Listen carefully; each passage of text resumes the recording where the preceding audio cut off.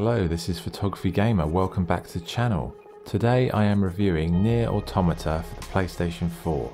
NieR Automata is an action role-playing game developed by Platinum Games. The game is set in the year 11,945 AD in a post-apocalyptic world.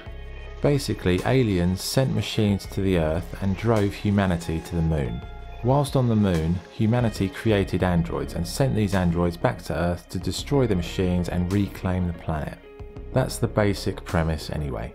You play as 2B, a Yorha android who has to take the fight to the machines.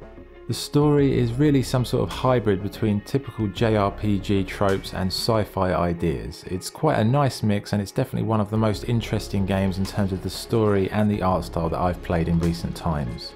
The game is set in an open world with each zone being connected in some way. It's not a huge open world like some games, but it's more concise and it's definitely designed well, and there's always something to do. You know, there's lots of enemies to kill, there's plenty of side missions, and there's generally lots of busy work. You've got forest areas, you've got overgrown cities, deserts, and even like an amusement park to explore. Okay, so what is the game like to play? Well, first thing to note is that the game has a very long prologue, and during this prologue you cannot save the game. But it's only permadeath until you kill the first boss. But bear in mind it can take about an hour to finish the whole prologue, and if you die during that process you will have to start again.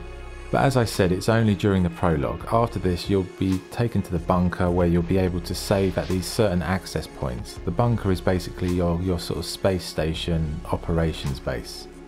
The game is primarily a combat game. You can use 2 different melee weapons and you can buy many different variations as you go through your adventure. You have fast, smaller versions, you have very heavy duty swords and axes that do more damage, so there's lots of different variety. To help you in the combat, you have a little robot that hovers over your shoulder and has a gun and a special attack. You can customize that special attack by purchasing chips. It's a really fun combat system and it's very easy to pick up, and once you know what you're doing you can really do a wide range of very impressive moves, and it looks fantastic when you're kind of in the middle of a battle. You can alter your character's abilities by installing various different chips into your system. If you want more power or better defenses, then you just install the chips that relate to those things. But you have limited space, so choose wisely, although later on you can upgrade the sort of amount of space you've got so you can install more chips.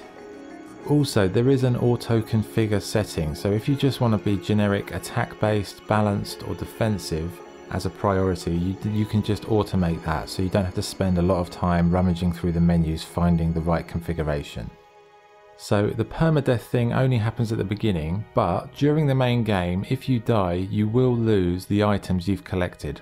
But if you return to where you died, you can retrieve all of the items, but if you die en route to that, then they're gone for good. Honestly, it's not such a bad thing, as it makes you more careful about how you deal with your health and how you go into combat. Because, once you die a few times and you lose all of your stuff, you definitely become a little bit more cautious later on. You're basically an AI, so when you die, it's just the body that dies. Your AI gets uploaded to the base and you just get a new body to play with that you can get from one of the kind of vending machines of sorts where you save. There are also sections where you fly an attack ship and a mech. It's a little bit like those retro shooters, the camera changes to a top-down view or side-scrolling, and you can enjoy some retro shoot-'em-up action for a short time. The story is also something worth emphasising. When I heard about this game I thought it was just another JRPG, but it's a lot more than that. JRPGs, they all have these kind of very elaborate costumes, the male, the female characters all look quite similar, it's very camp and very kitsch. It's all about groups of people trying to do activities, and they have crazy bosses and large swords and cheesy music. And this game has a lot of those things. But it's also got a really nice sci-fi vibe, and the story, it's really very good actually, and it throws a few surprises in there along the way. Your initial mission to go to Earth and kill the machines sounds quite simple, but soon enough you'll realise that things are a little bit more complex than that. The game has a wide variety of machine enemies you can fight, ranging from foot soldiers to very large flying snakes and giant robot warriors. Also, the boss fights are worth mentioning, as they are absolutely epic. The bosses feel like something from Shadow of the Colossus. They're very huge and the fights can go on for ages, and they are some of the most riveting and exciting moments in the game. Overall, it's a really cool game world with a very interesting story. The game combat is really easy to use, and it's the kind of game you can pick up to play for about half an hour, or you can just do mammoth 5-6 hour sessions. So it's nice to have a game that has that option, because even if you just play for half an hour, go out, kill some enemies, level up a bit and then save it, it's still worth playing. There is also an online feature. If you enable it during playthrough, you'll find android bodies lying around the map. These bodies are basically belonging to other players who died. You can choose to revive them, loot the body, or recruit them.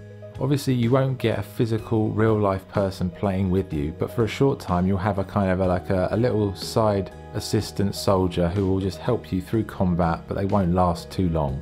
The game also has fishing, because why not? I honestly don't get this fishing thing, but anyway, you can fish. Congrats. The menus, they're very nice, very clear, very easy to use. But for me, it's the art style that really makes the game stand out above the rest. The graphics have this kind of washed out feel, and it's very sort of muted in terms of the colour palette. The main characters, they do look typical to the JRPG genre, they look like they've just come out of a cosplay convention or a fashion show. But overall, the visual style is great, and graphically the characters all look very impressive, the animations are good, the combat's smooth, the explosions are amazing, the environments are expansive and full of charm and full of attention to detail.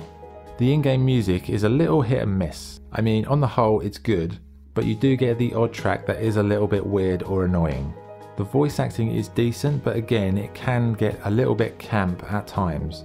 Finally, on the audio, the environmental ambience is beautiful and it really suits the locations you're in. All of the sound effects in general are good. The combat effects, the menu sound effects, they're all really nice, and it's a very good game in an audio sense, barring some of the dodgy music. Okay, so what's good and what's bad? What's good?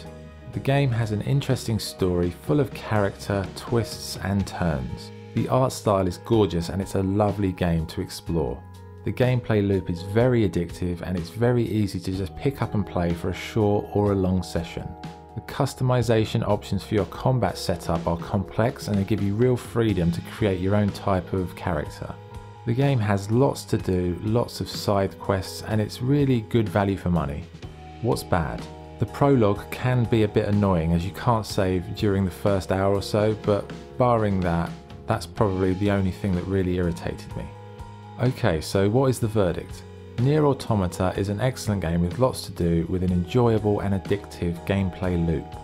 I really enjoyed it, and I'd recommend it for anyone looking for a fun and interesting adventure.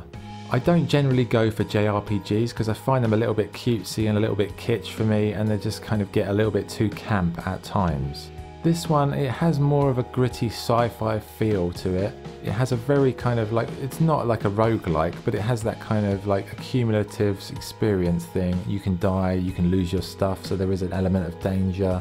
It feels like there's a kind of a role-playing game and an arcade game mixed into one, and it's a really nice complicated mix, and honestly I really enjoyed it, and I found it such a fun experience, and one that I would recommend for most people. So my score for NieR Automata is 9 out of 10.